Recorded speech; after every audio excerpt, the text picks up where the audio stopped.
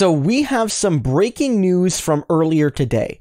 Tom Rogers, who was the founder of MSNBC, basically went on MSNBC, and he also wrote in Newsweek that Joe Biden's cognitive decline and dementia makes him unready, at least at this stage, for the general election. He basically noted that the polls are decent for Biden right now, largely because Donald Trump himself is doing such a bad job.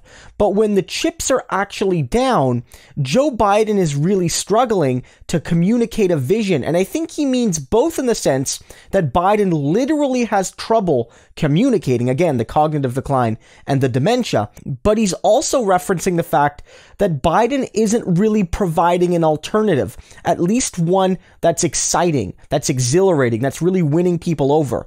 And again, in the short term, when Trump is giving a press conference every few days or every day, and most of them go horribly, then it's not a big deal for Joe Biden.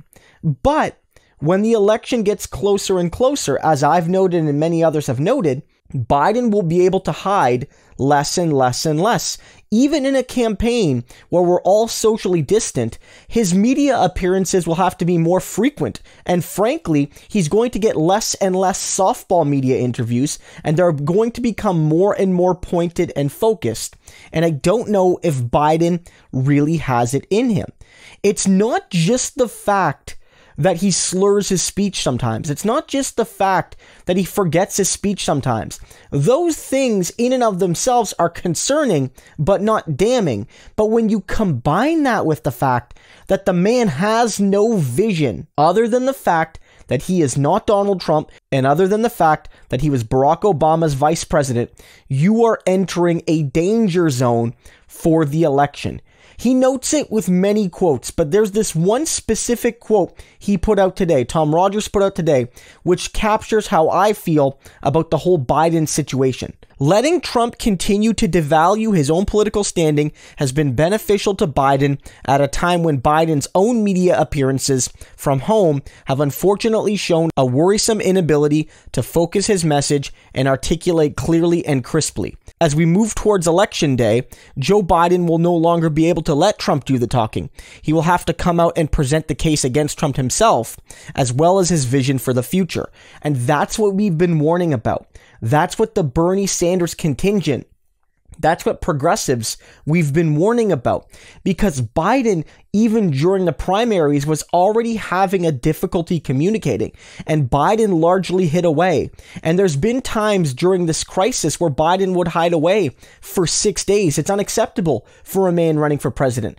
I've talked about it on this channel, how there's been multiple instances where Jill Biden, his wife, is taking a leadership role on his streams. And I don't think it's a effort to break down the traditional role of First Lady. I really think it's about Joe Biden not being able to handle the media volume that's expected of him, and not being able to do that amount of media without making mistakes. And so Jill is there to act as a deflector and as a crutch for her husband, Joe. All of this is playing out, and it hasn't reached everyone yet.